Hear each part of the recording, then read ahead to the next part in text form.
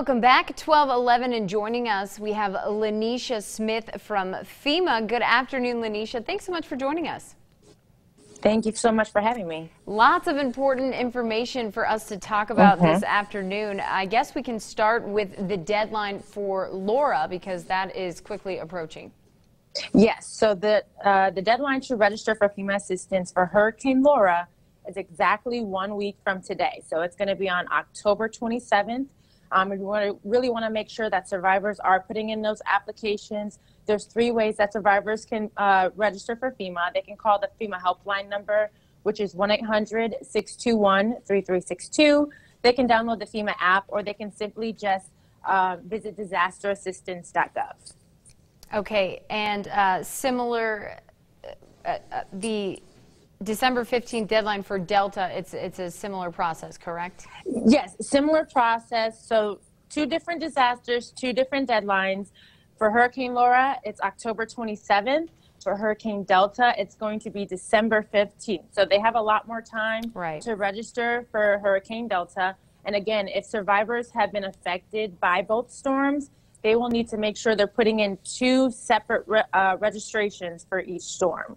So Hurricane Laura, 1 application, Hurricane Delta, a separate one. Now, I know that you guys had sent out an email kind of giving some factual information about, kind of how to navigate through this. Is there anything, on that list that's super important that you want to remind folks?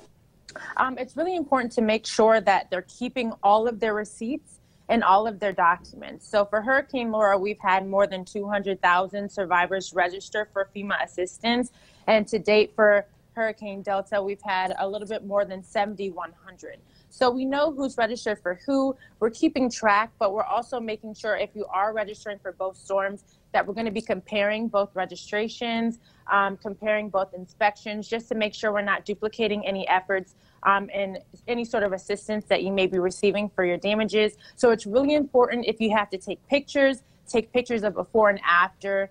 If you have pictures before from Hurricane Laura to Hurricane Delta to compare, making sure you're keeping your receipts, your documents, so that could be any estimates that you may have gotten from any contractors that you're working with as well. And also making sure that we're updated on your information, on your cases, and your current mailing address as well.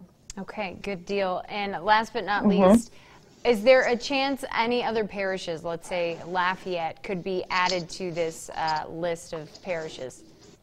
Right, and that's really important, because that's a question that I've been hearing a lot as well. So just like for Hurricane Laura, they did add on additional parishes as time went on. So it's really important that survivors are also making sure that they're reporting their damages to the state. The state has set up a link that includes a survey. It's at damage.la.gov, where survivors can go in and put down their damages and what's happened to their home and from what storm, just so they know where the damages are and where the assistance is needed, so they can communicate that with us and we can work through that process.